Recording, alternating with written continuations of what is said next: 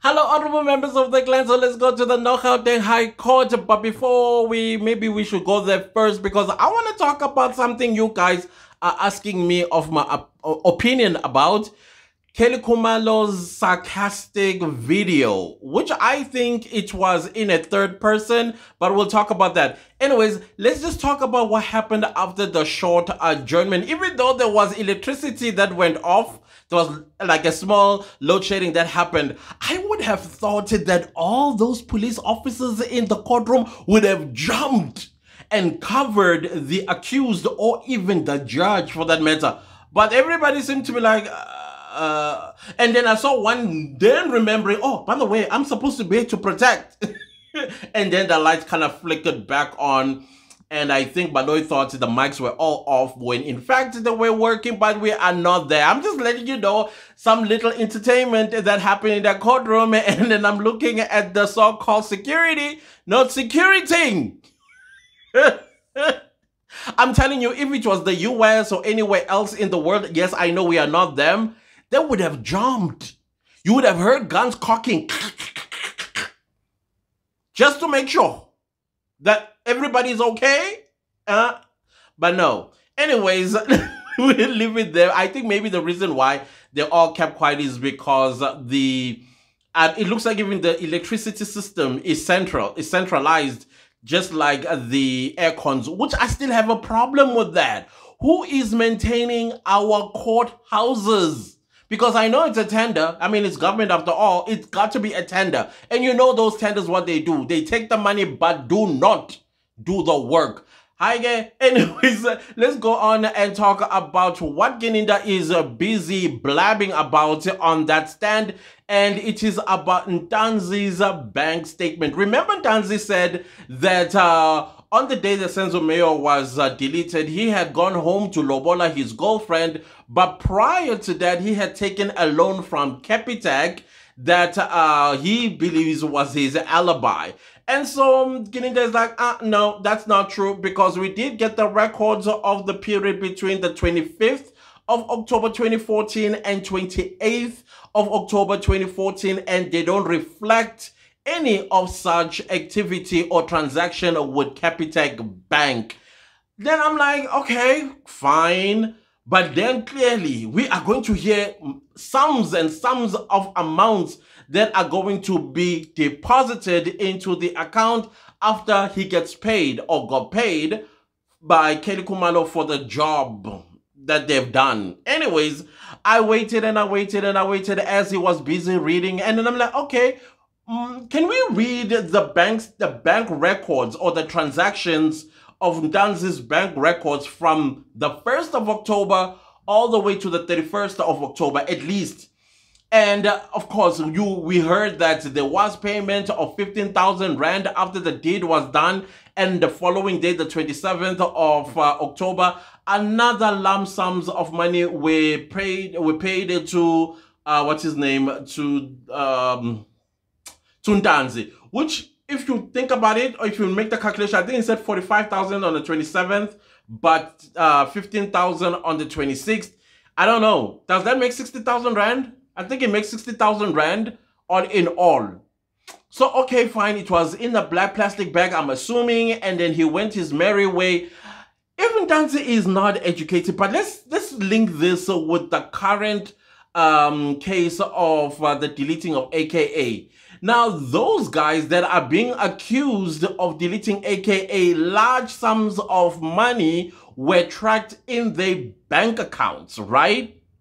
And these guys, I'm assuming they are quite educated. Now, Ntanzi, who has been purported to be a person that is uneducated, he does not deposit even 30,000, half of that 60, just Nje, you know, to keep it there so that it's there. But instead, we are hearing of transactions which Geninda is not mentioning the amounts, because you know why? The deposits that he spoke about, I believe, was from the mine that he worked at. And these withdrawals that you were making during the course of the period of, let's say, the 21st of October to the 19th of November, I believe in my heart of hearts that those were transactions from his salary. there's never been a large sum of money into his account, just like I said. Because how would he know that monies are getting traced if he's uneducated? Especially for a person who's uneducated and Inkabi, definitely will put some money in the account, just like the AKA alleged Inkabis. I'm just thinking. I'm not saying that's the thing. I'm just thinking. But anyways, that is the nonsense that is going on in that courtroom right now, and talking about pictures and dreads of accused number 3 wearing a khaki. Dude, you could have just looked into this guy's thingy and created a whole statement on that. Anyways, we are not there. Now let's talk about what y'all are busy asking me about, my thoughts on Kelly Khumalo's video, which I am not going to give her airtime by playing it, because I was listening it with absolute disbelief, because she is speaking in a third person. She's not mentioning Senzo's mother by name, but she is speaking something that all of us have heard in the in the commemoration. In the commemoration of Senzo Meyiwa's 10th anniversary since he was shot in the Khumalo house. How Senzo's mother was crying and begging Kelly Khumalo's mother to have empathy and sympathy and a heart towards her, because she, Senzo's mother, believes that Kelly Khumalo's mother knows the truth. So she's asking her to develop a conscience and please let her know what happened to her son. Now, the Khumalo Jr. in Kelly Khumalo, she did a video in Zulu that she's forcing. You can tell that the accent of it. She's trying to be a Durbanite Zulu, because that's the person she's directing this to, in my opinion. But she's speaking in third person. Yeah, the principle of a third person, of course, you use pronouns like he, she, they type of situation. But in Zulu, there are no pronouns that are going to be used in a third person. Basically, she is blaming, or at least that's how I understand that video. She is blaming and accusing Senzo's mother for being umthakathi.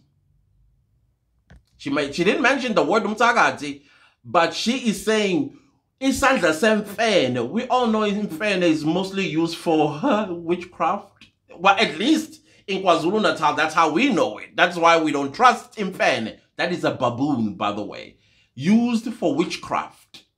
That is what the essence of that message to me. If I am dissecting it, she's calling Senzo's mother an umthakathi, a witch. What do you call it? What's a witch in English? I mean, umthakathi in English, a witch, right? That's basically what Kelly Khumalo is insinuating in her speech, even though it's in third person. And we can tell that it's directed at Senzo's mother. It's like, you need to ask yourself your questions. How did you contribute in the death of your son?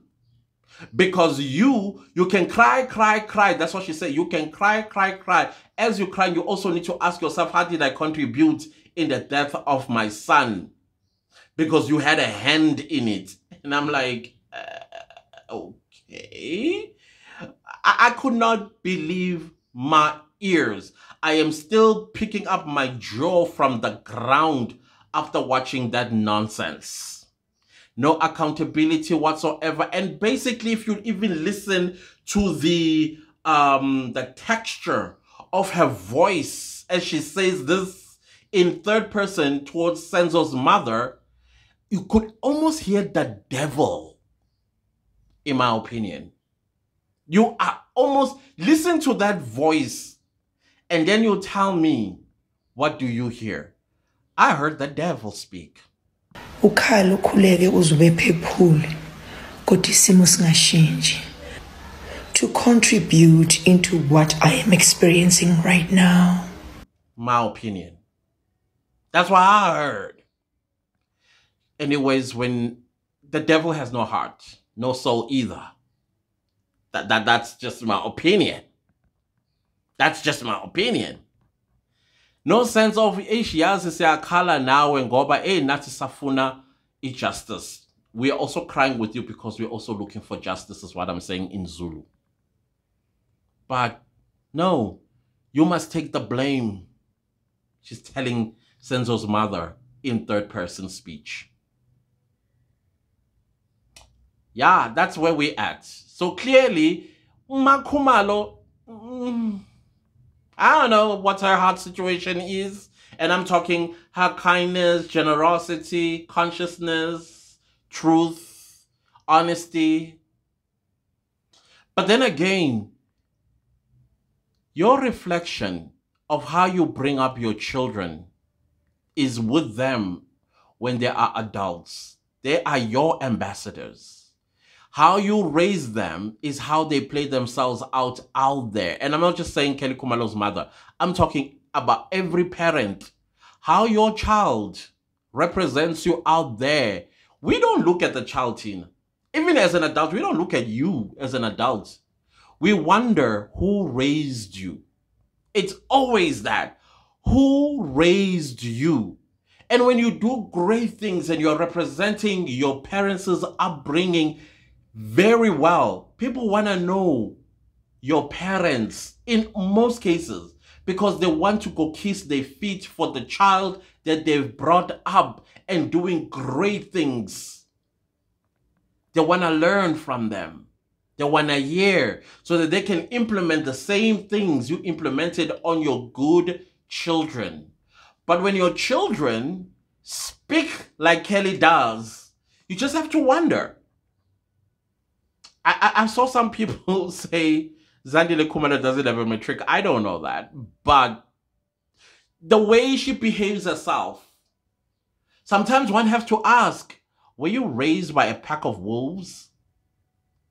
Even with this speech in third person, you just have to ask, were you raised by a pack of wolves? It's just sad. It's sad. Of course, I'm using the word wolves as a metaphor. Before somebody comes and says, it's a metaphor. It's a figure of speech. Third person. Yeah. Right there at the back.